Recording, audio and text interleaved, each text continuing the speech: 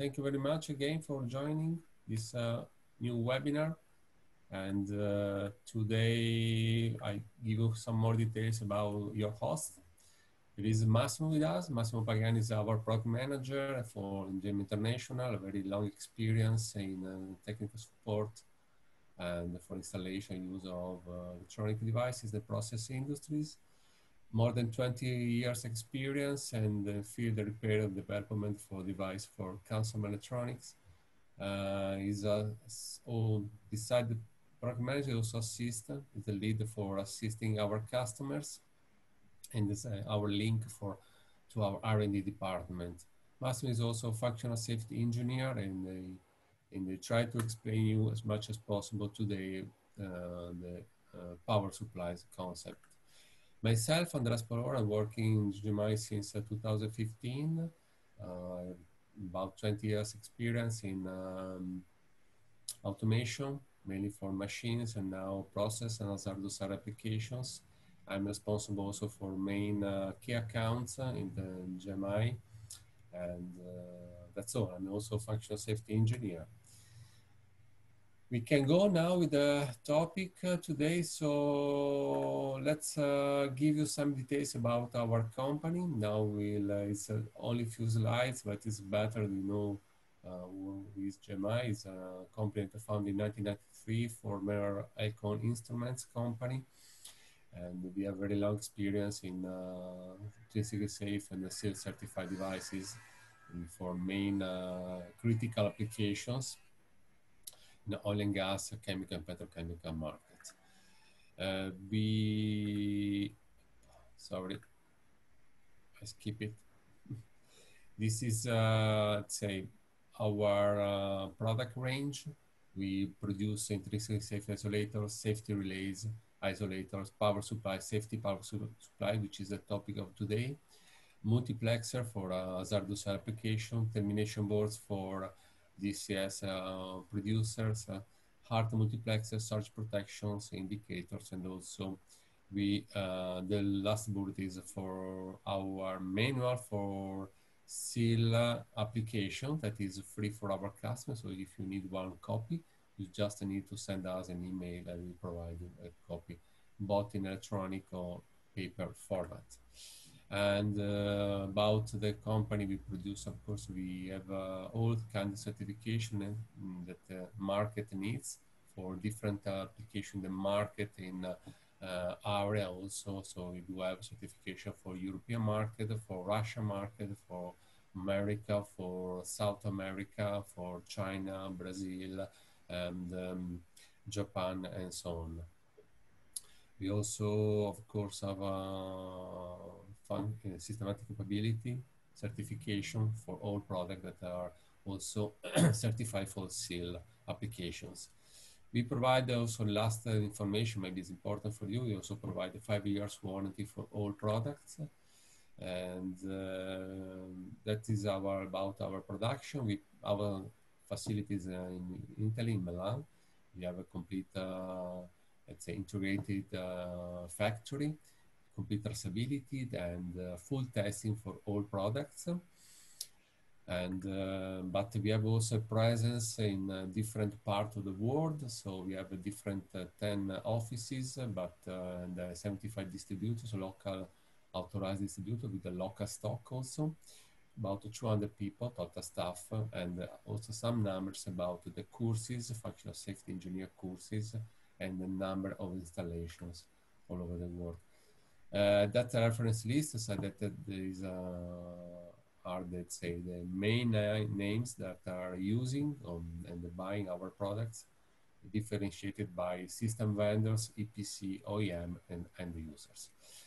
So I don't want to go too much on that. So let's go to the topic of today. So there is the first, if you wanna answer to this poll, just to understand what kind of, let's say, attendees we have today. If you are mainly in, for standard power supply application, if you use also seal-rated power supplies, maybe we got some questions in the registration part. We have seen that none of you, only few using seal-rated power supplies. We try to explain today why it's important. And also from this poll, I see that small part of you use seal-rated power supply. Okay, thank you for your answer. I stop now the poll and I leave Massimo with the presentation. Thank you, Andrea, for your introduction. Well, let's move on the presentation of today's topic, which takes into consideration the power supply system and the value that they have within a safety loop. Let's start by introducing the concept of safety instrumented system. SIF is a set of subsystems that make up the safety loop. Within this safety loop, we have field devices such as a transmitter or sensor, which allow us to control, detect, and measure variables in the field, such as temperature, pressure, or the other. They are driven by barriers or isolators that provides for limiting the current towards the hazardous area or to isolate field instruments. And in turn, the signals sent by the filter loop will be acquired, managed, and interpreted by what is the brain of the SIS or the PLC DCS system, which will decide on any action to be taken to make a plan to save. And again, power supply interfaces as can be a safety relay, which will then act on a valve and on an actuator, which allow us to bring the system safety in case of need. The main concept that needs to be understood is that every single element of the system must be sized with a seal level, such as to allow us to obtain the overall seal of the system required. All the power supplies that will be part of the system, for example, those that will power the PLC DCS, those that will supply voltage to operate valves and actuators, or those that will allow barrier isolators and transmitters to work properly, will also play a fundamental role in a safety-related loop. And it's also important that they also have an adequate seal level. All components of a system, including power supplies, must be safety related and have a seal level. This helps us to have a safety loop and with the correct redundancy, a loop with high availability approaches. Now, let's take a look at the power supply. What are the possible risks and conditions that we consider dangerous in relation to the use of a power supply?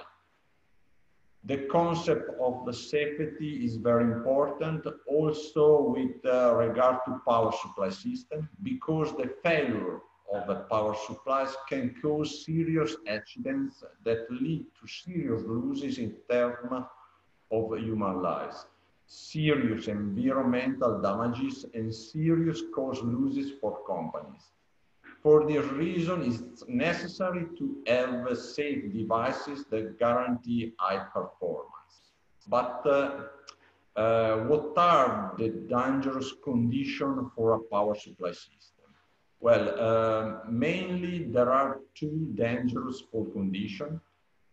The first one is an indefinite load voltage in a range between 2 and 20 volts. Must be considered as dangerous failure of our power supply. This is because an incorrectly powered load works or can work out of specification. And this leads to a reduction in the load performance that can cause a premature instrument failure. Often we try to avoid this issue using redundancy, but we mistakenly think that two power supplies in parallel are sufficient to make us immune from possible faults in the power supply system. Redundancy cannot solve on its own and cannot guarantee us immunity from power supply failure. Because a standard power supply system, it does not take into account the common mode faults that can afflict standard power supplies. These common mode faults can cause spurious system faults with the related production downtime, which will significantly affect costs. The redundancy of separate power supply minimizes the risk because common mode fault failure are considered in the SIF calculation, necessary to get the certification for safety-related devices. The second dangerous failure condition of a power supply is when the output voltage reaches a value higher than 30 volts. In this condition, the load is subjected to an extra voltage which can damage it. Or in case of output voltage higher than 15 volt, the field instrumentation can suffer a definite disruption. We can take, for example, an engine cooling system which works thanks to a standard power supply. Suppose that this standard power supply fails and goes into an overvoltage condition, damaging the cooling system. This will lead to an overheating of the engine, which will lead to serious consequences for the whole system connected to it. Once again, I want to underline the value of having a separate power supply system, which guarantees us high performance and high safety. So why it's correct to use a separate power supply system? Below are the main reasons that lead us to advise against the use of a simple standard power supply. A standard power supply is not designed based on the directive of ESC 61508. It does not have made a calculation defined for the safety function to be obtained. It does not allow to have redundant protection from overvoltage issues. While in a separate power supply system, redundant protection are a fundamental requirement. And again, standard power supply system can be used in a redundant configuration, but they do not guarantee that our application is totally safe for the reason related to common mode fault, which we have seen previously. And also, standard power supply often require external or-in diodes to allow for redundancy. This means to add external wiring that, especially for high load currents, create an high voltage drop, which has a strong impact on the supply voltage. It's true that it's possible to adjust the output voltage to compensate for the voltage drop, but this operation increases consumption considerably. In addition, a standard power supply has a higher number of spurious faults than a separate power supply. We know well how spurious faults can also lead to dangerous failures for the application. And again, standard power supply use internal components with limited operating range to keep cost down. This affects the lifetime of the device. For this reason, internally to the separate power supply system are used components with a higher operating range that allow the system to work at a lower stress level.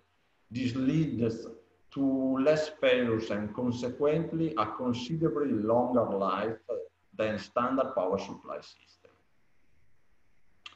Next. At this point, why it's important to use a separate power supply system? First of all, we know that the standard voltage for a normally energized load is in the 20-30 voltage DC range.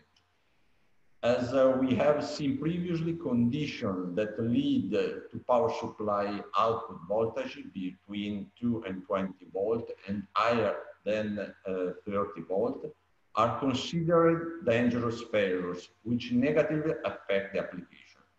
Well, effective power supply significantly reduce undetected dangerous faults thanks to a built-in diagnostic system. In fact, if anomalous output condition is detected by the safety power supply diagnostic, it brings the output to 0 volts, which represent the safe fault condition. Plus, a fault transistor alert the PLC system, which can act as per SIF specification. Even in case of a safety power supply output over voltage condition, the internal diagnostic activates the redundant protection system for limiting the output voltage, which brings the latter to a 0 volt, this means into a safe fault condition. Now, we introduce the concept of safety power supply applied to a typical application as the energized to safe or energized to safe. As we know, typically the safety systems are designed to remove power to the system, typical the energized to safe application. Therefore, the failure of the power supply, which goes to 0 output volt, is considered a safe failure. So we assume that all safety functions are de-energized to safe or de-energized to treat type. Really, there are many applications where the safety function is to energize the load. Therefore, of the energized to safe or energized to treat type, as in fire and gas system, for example. A safety power supply is designed to guarantee a SIF2 or SIF3 safety level also for energized to safe application, which need to energize the load on request. Well, for this type of application, redundancy and overvoltage protection are essential. Next. A power supply redundancy system must be used when the safety of the power supply is essential. For this reason, the redundant power supply systems are used in critical sectors such as the oil and gas or pharmaceuticals, and in all those applications where the loss of power supply translates into the loss of sensitive information, or in all those applications where the certainty of having a correct power supply on request is fundamental. It must also be used in all systems where every minute of production downtime is extremely costly.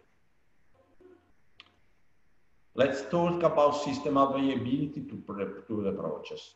As we see from the slide on the screen, for the energized to safe application, typically normally energized loads, the SIF3 safety level is easily reached through a type 1 out of 1 configuration. For this type of application, we can achieve true redundancy and increase in availability to the process. This allows us a further quality step in guaranteeing production continuity at the plant and higher safety level. As regards energized to safe application, typically normally de-energized loads, as mentioned above, redundancy is essential to reach a SIF2 or SIF3 level. In fact, without redundancy, with a single safety power supply, only the SIF1 level can be reached, and also availability to the project is low. But by composing a configuration 1 out of 2 or 1 out of 3, it's possible to get an higher SIF level up to SIF3. And at the same time, increase the availability of the process also for energized to safe application. Well, some words about overvoltage protection in this next slide, Andre. Overvoltage protection, as mentioned above, is fundamental in a safety power supply system because it allows us to reduce the risk of system downtime considerably. In fact, if one of the safety power supply fails in an overvoltage condition, the protection brings the output to 0 volts, allowing the other safety power supply system to continue work correctly without the risk of sending the system to shut down. A standard power supply without protection would cause a shutdown of the whole plant with the consequent repercussion of the productivity and the cost. A SIF-free level power supply system with overvoltage protection is able to increase operational safety, productivity, and reduce its costs. In the following slide, we see what is the weight that the individual subsystem have within a SIF. It's important that every single component of a SIF, including the power supply system, is included in the PFD average calculation to achieve the required safety level. Every single element has its own percentage weight, which must be considered. Below, we see other advantages that using a safety power supply brings. First of all, it can be installed in Zone 2, Division 2.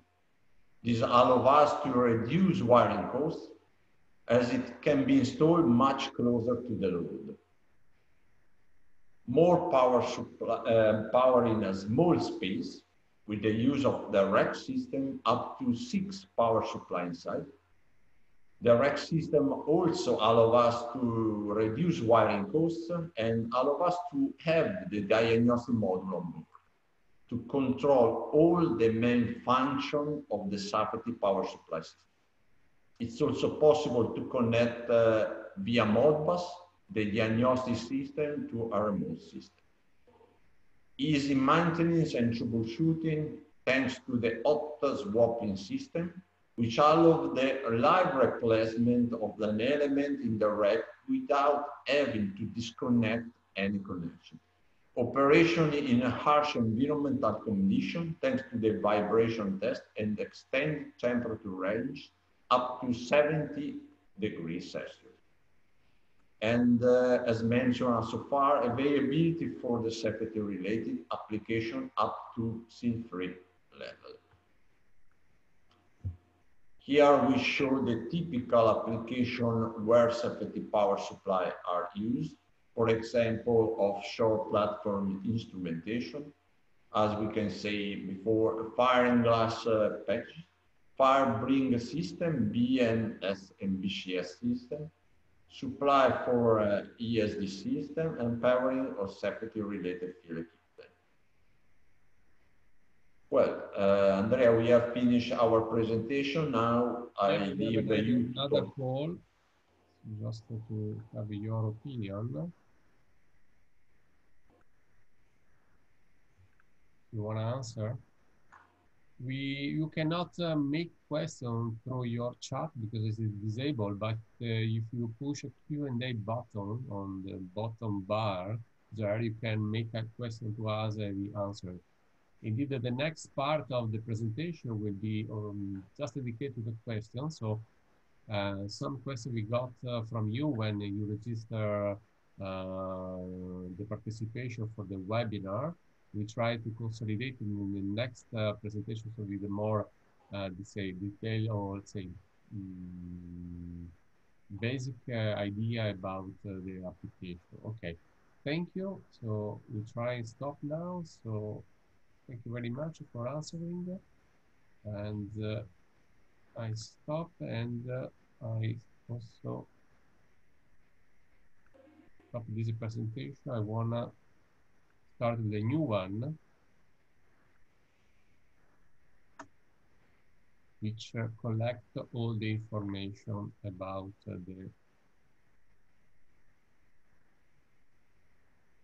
your question. Okay, just 1 second, I will share again.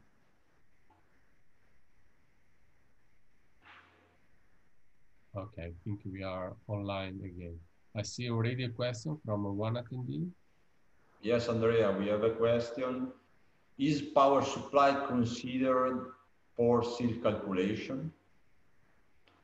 Yes, we can say in the presentation to have a safety loop, we need to include power supply in SIF calculation. Is fundamental to reach SIF level for a full loop. Okay, so let's go with the question, Massimo. Yes, as Andrea said before, in the next show presentation, we have the question we are usually asked about today's topic. The first question is 24-volt DC power supply considered fail-safe and do not impact the safety of the SIS? Sometimes a really complicated question. We try to answer by writing something here. So the impact on the power supply in the SIS, it's not true that power supplies are fail-safe device, so with the PFD equal to 0. So if we consider that 20 to 30 volt DC is a typical range for power supplies, as we must explain before, we can have a dangerous voltage that can be higher than 30 voltage, and this can damage the instrumentation of the load. So it's very important to introduce a redundant protection circuit in the over voltage condition in order to stop and limit to a maximum 30 volt of this fail condition. But also we can have the condition between the voltage from a power supply. It comes to a value, very low value, between 2 and 20 volts. This is also dangerous condition because your load is a supply with a voltage which is outside the normal operating range. Okay, so this condition is of course avoided because in the power supplies, the safe power supplies, there is some common cause failure. Maybe you are aware about the beta factor. So the beta factor means that some devices, or if you are using a redundant system in all applications, if you're using two devices from the same manufacturer, from the same batch, from the same product line, those devices can fail probably at the same time. So this beta factor must be considered when you are using also redundant products. So this increases the probability of failure of your system. So let's go to the next one, Massimo. Well, thank you, Andrea. The next one is how power supplies can influence performance of SIS and what is their design and preventive maintenance requirements? Well, so let's say that in a SIS, the power supply is designed to trip and go to a safe state by lose power. So bring to zero the voltage out. So that is the energized to the trip functionality. So in this case, means that the power is able to reach a phase state. But in a factory, of course, the power cannot be turned off because there are some architecture that must be respected. So let's say that the power has a dual role in safety. So the power must be reliable. So the overvoltage has to protect the instruments, and you have to avoid the undervoltage. The voltage we say between 2 and 20 volts. Both cause, so high voltage and low voltage can cause the instrument to fail and not to go to safe state. That is also the point. So the second point, that the second role in the safety, that the power needs to be available. And so it's very important to use, to have redundant and low sharing power supplies, because the risk for to trip a plant, to bring to a 0 volt, or to stop a plant for a single failure on the power supply can be very high. Let's go. We have another slide um, for this question. So probability failure on demand. So PFD for any product, any seal certified product. It's this value increased by the time. So by the time you can have a possibility the device have failure, and this probability increase. So if you are in a certain level of seal 3 when you start your plant, for in a few years, in 1 year, 2 years, and maybe also lower time, your system can go to seal 1. In this case, your power supply or your instruments, the probability of failure for your instrument is even higher than initially. So, Well, Andrea, thank you. Often customers ask to us what are the possible differences between safe and dangerous failure. so well, there are so safe and dangerous value for a seal product is very clear. No, it's sometimes you are faced with that problem. So let's go. Let's take that for normal state, normal energized application, or safe state, normal energized application for the power supplies. It's an output voltage to stay in the range of 20 to 30. We already repeated lot of time using this presentation.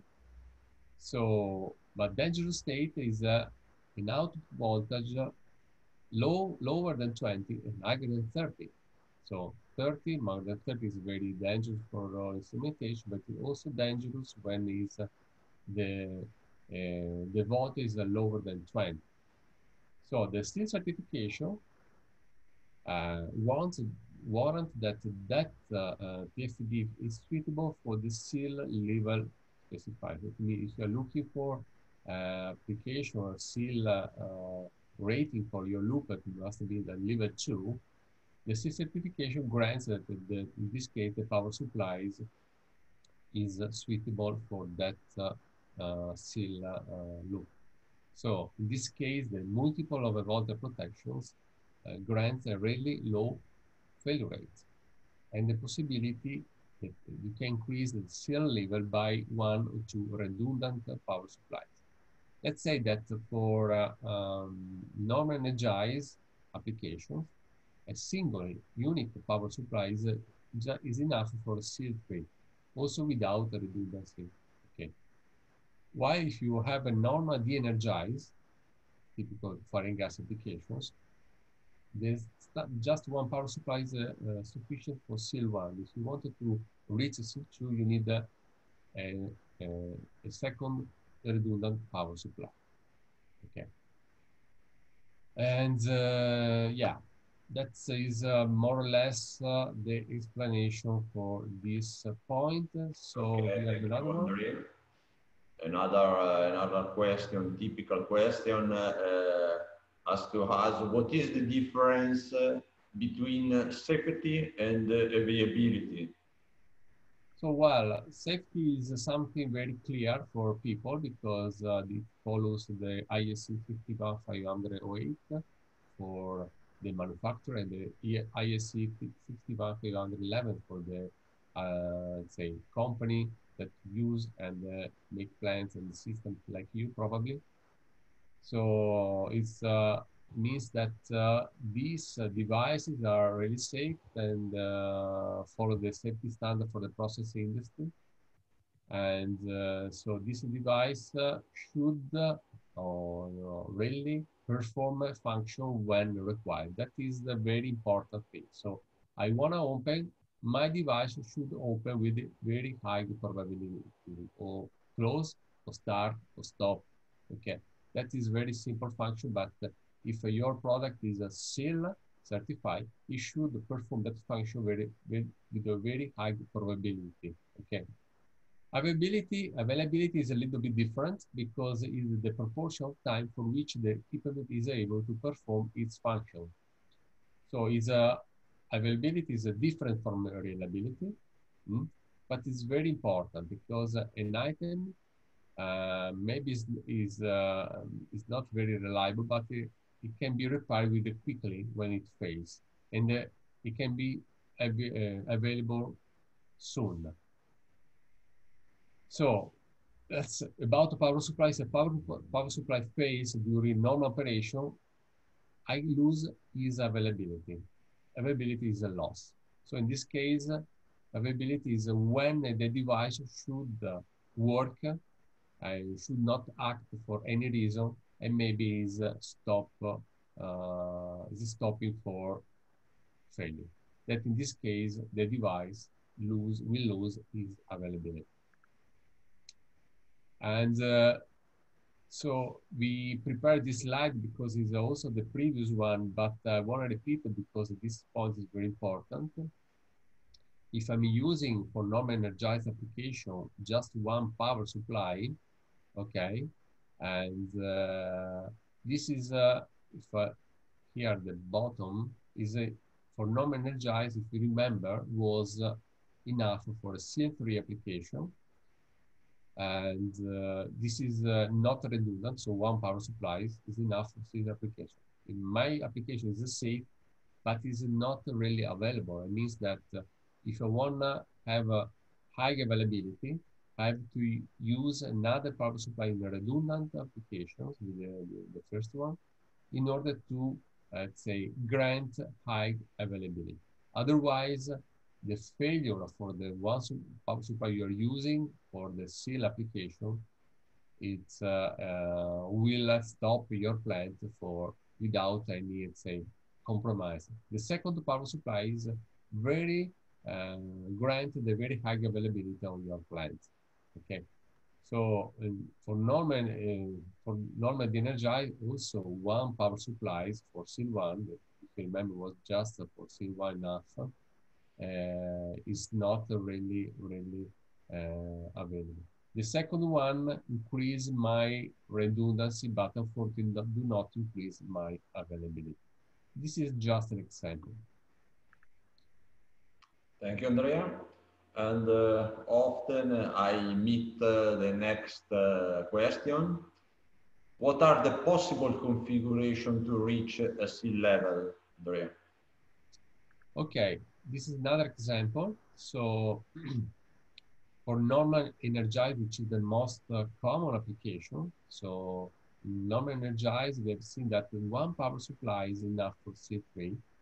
And in this case, looking at our product range, this is enough if we contribute just at the 10% of the SIF. My T-proof time, so the period of time where I can grant a SIF3 certification is 1.5 years. If this single power supply contributes to the 20% of the SIF, my T-proof time can be increased at 3 years, okay, for SIF3 application. But I can see easily that if my configuration is enough for SIL2, so I want to reach just a SIL2 on my loop, a single power supply is, let's say, SIL2 will remain for SIL2 for 18 years for 10% of the SIF and really 20 years for 20% of the SIF. So it means that this power supply can be used in the C2 application, and it can be used also, let's say, can be considered more or less T-proof less. So you don't need to test it for in the C2 application. Let's see also for two parallel power supplies in non-energized, I see that my T-proof time will be really long for C3, 8 years for 10% of the SIF, and 16 years for 20% of the SIF. really 20 years. This is a limited 20 years because it's a really lifetime for the device. I can have more parallel in a normal energized application, and I can increase not too much, possibly to one, because in this case I have the possibility to get more failure. So this is these are the value for 4 parallel or 6 parallel power supplies on my. Of course, I can have more availability, but we are just talking about seal, and the seal level in this case will be a little bit lower. So there is also the example for normal de-energized, but maybe you can stop it here and go to the next slide. Otherwise, we is time to finish probably the webinar. Yeah, well, Andrea. Other question is a safe power supply shall be used for the systems that only participate in a SIF?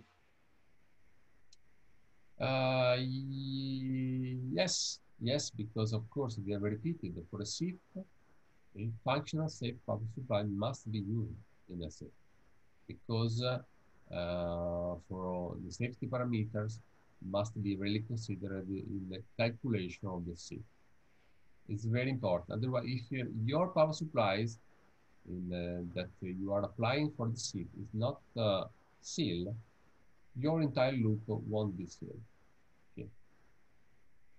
Of course, for all the other application, not safety, for non-safety application, you can use a standard power supply. There are no, let's say, there is no need to use a safe power supply. But I want to repeat that in the SIF, in the SIF loop, a power supply must be used also, must have a SIF certification. Well, and Andrea, is there any solution for installation in a Zagros area? Yes, we do have. Of course, we have this kind of power supply that can be used in Zone 2 or Div 2 for American also. And that are suitable application for really for Zone 2. And we are talking about 20 amps and solution with 50 plus 50 redundant with the mounting rack. Also, very interesting because this is a small, let's say, promotion for our product, but it's very unique because it can be also hot swapping in zone 2. So for the one for the power supply that is with a rack mounting, I can have also micro switches that control the presence and disconnect the power when I want to remove the unit from the rack. The important thing is if you have a two redundant power supply in the load sharing, the first unit can be removed because of the testing, because of maintenance, because of any kind of cause. And the second one will take over all the power. So without stop your plant. So Well, and now we talk about the diagnostic for the power supply with Modbus interface, Andrea. yes, with the Modbus, here let's go back to the unit. People asking more and more for the diagnostic application. Also, power supply is one important part. That is really, if you have a different loads powered by just one power supply, it's very important to detect any possible failure from it. And this unit have a possibility to have this diagnostic module with a local display for very easy control, easy viewing of all the unit connected. And this is also this have the possibility to have the Modbus RTU interface that can be connected to any DCS or PLC to the Modbus RTU master port. And by this master port, I can, let's say, detect and I can ask any kind of information to the power supply connected, the devices connected, and parameters to monitor can be like AC voltage, current, power, frequency, the DC out, voltage, current, power, current sharing, temperature, volt. and any kind of parameter for the unit connected. This is let's say, um, very good tool and a very good option for those power supplies. Well, Andrea, and in the presentation we talk about rack and the classic wiring. Yeah, Massimo, maybe you can answer based on Yes, your yes, experience to this, yes. because it's very common question from our Yes. customers. The comparison between the redundant power supplies.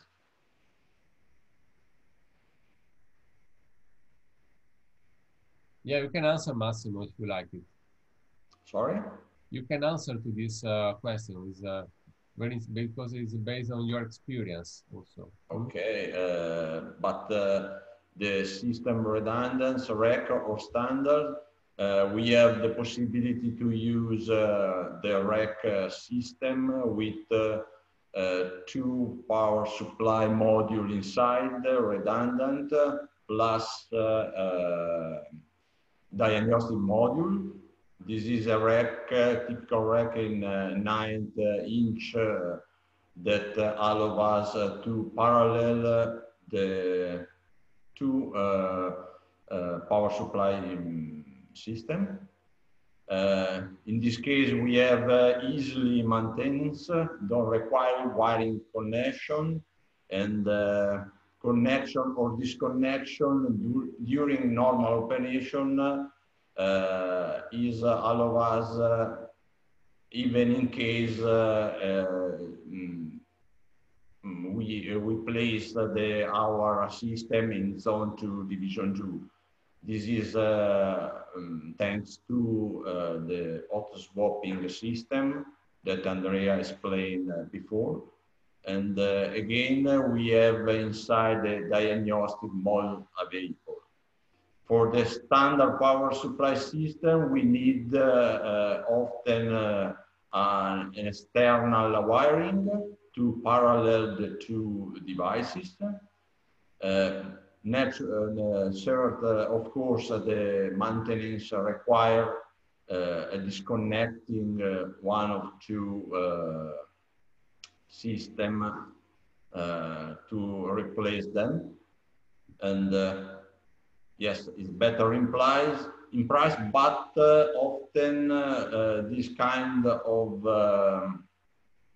user is have the need of an external dials or ring. Instead, in the rack solution are inside in the rack. Yeah, the difference probably is people are, say very sensitive and sensible to the price, and the price is higher for the rack, but it has a lot of advantages like the disconnection, the diagnostic, and so on. They don't have the external diodes. The wiring is completely different in the rack mounting system. Yes, thank you. Okay, so we answer. Maybe we go to this one. Okay, what's happened if one device connecting to the power supply shorts? Oh, it can happen. It's a very common things, and you can have a different loads connected to the output, and based on our experience, or let's say we see that all power supply basically stop working because they detect this shorts on outputs. But we, let's say, we decide, and because asked from different customers, we decide to implement different features on the power supply itself. So in case of short, in case the power supply is short, this is will deliver very high peak of current for a small duration of zero point 0.5 millisecond, and this is will be enough to guarantee the instant opening for the fuse in the load or the circuit breaker, of course. In this case, the detected short will be open again, and the power supply for the other loads will be maintained without any disconnector. This is a special features we add in our power supplies. Well, so we finished, and we thank you very much. We remind you that there are other webinars dedicated to other topics on our calendar. You can see on our website is always updated. You can see this webinar recorded, recorded webinar in our YouTube channel and the website. Our at this link you can find the link to the YouTube channel, so you can share with your customer, your friends, anyone you want. And thank you again. We have the last four. Thank you if you want to answer. It is very important for our also uh, marketing. Thank you. Keep your time for answer, please. Andrea, we do not see the pool. It's okay. I see people are answering.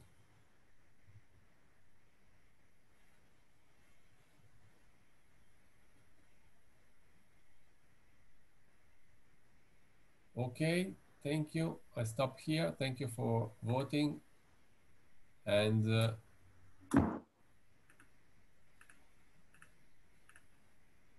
we remind you our names and our contacts if you want to send us an email.